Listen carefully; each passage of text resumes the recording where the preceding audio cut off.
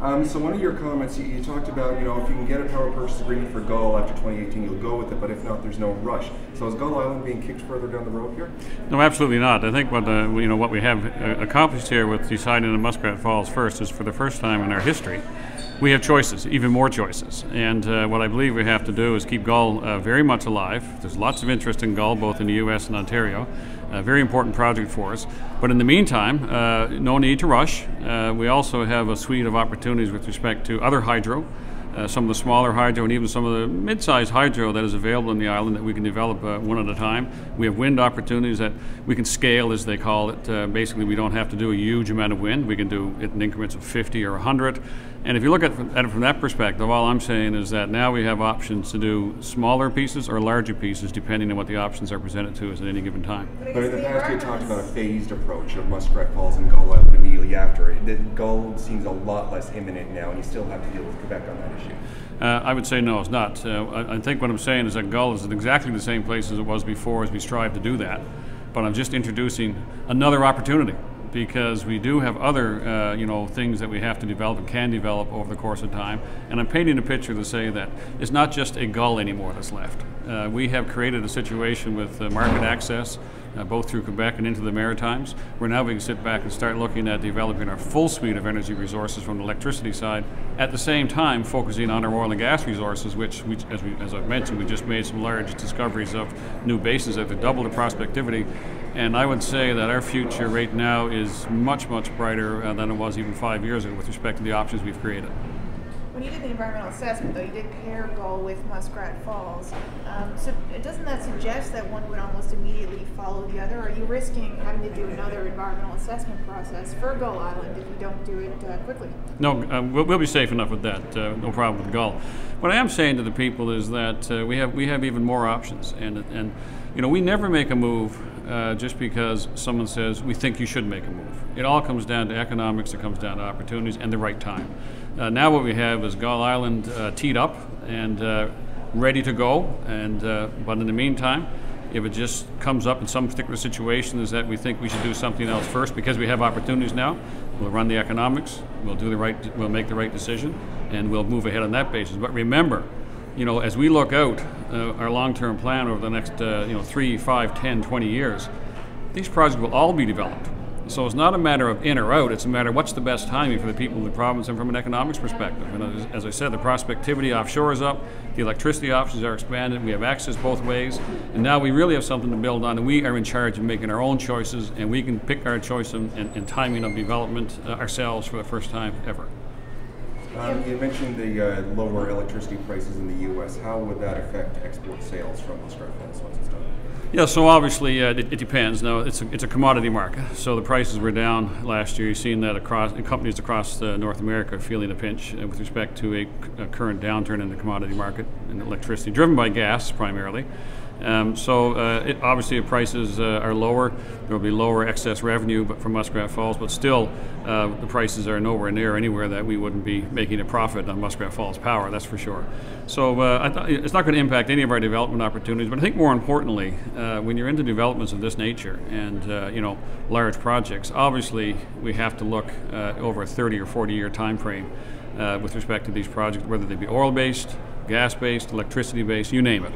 And we have our projections up there. We know, where the projections for gas and electricity are going. We run the economics, and Muskrat Falls, excess sales still make a tremendous amount of sense and add a lot of value to the province over time. Excess sales require access. Are you worried at all about movement by either individual states or even with this review that's happening in Nova Scotia with the UARB, that there might be something come up that restricts your access in terms of the potential for that sale? Actually, I think the opposite, because we have ongoing discussions throughout, particularly New England, from a U.S. perspective, and we are working hard with some of our U.S. Alignment of interest partners. They're not a direct partner to us, but we have alliances down there with certain companies that are looking to use our power, use some of their transmission, and other different combinations to get into the U.S. So in conjunction with them, we're working in New England all the time, and what we're seeing is a growing understanding that they need to make large hydro qualify for their renewable energy standards. And that's what we're after. We're seeing more positive on that side than negative, which means I think the opportunity is growing, because if they recognize large hydro from Canada as qualifying for their renewable energy standard, that obviously makes the case much stronger for us to get our electricity in the U.S. But don't forget, options are the key in this business.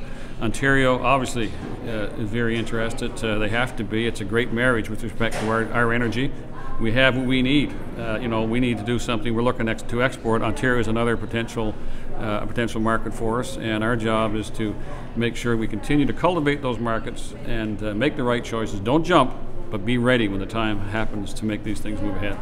What would the consequence be for us if the UARB rejected the maritime link? I think if you stand back and take a look at what we've done there, we anticipated a series of things that could occur, because we wanted to create the certainty we needed to move ahead with Muskrat Falls. So prior to final sanction, we did a sanction agreement with the Emera, and in that sanction agreement, both parties agreed that the type of investment that we're talking about here makes sense for us. And we committed to sanction the project. We both have sanctioned the maritime link, meaning we're moving ahead. And frankly, in that context, that's the driver for moving ahead with this project, with the loan guarantee and making our expenditures. And if you come back to the UARB, in that particular case, I pull myself out of that. That's a regulatory process in Nova Scotia, and I know from experience, I'm not going to inject myself in that process. That's a different province, a different place. What I know is that we have arrangements made saying that how and when we're going to move ahead with this project. So we're going to wait and see, what comes out of the UARB, and we'll, and basically at that point we'll check our agreements and we'll see what the next step is. There's been a lot of news about the RSMP freezing SNC-Lavalin assets in places like Montreal and Florida. Is there any concern about these problems spilling over into Newfoundland and Labrador? So I've done a tremendous amount of work, and let me just give you the basis of what I've checked, because naturally we have to be prudent and check these things. The first thing, I've had ongoing conversations, both by telephone and face-to-face with the new president of SNC-Lavalin, Mr. Robert Card. And I followed, and he keeps me updated, and I follow through all of the things that are happening, and I'm comfortable that this is not impacting our part of the business. But it's an ongoing dialogue that we constantly check back and forth with each other.